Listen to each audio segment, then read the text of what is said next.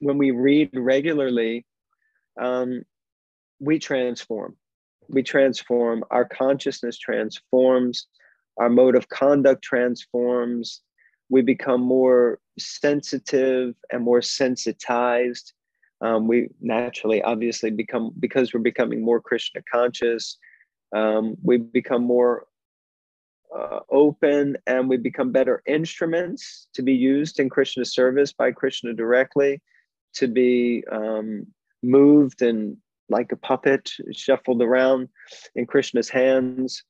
So I'm sure that if everyone was reading regularly and getting absorbed, then, we would easily be able to push the movement forward more. More strongly.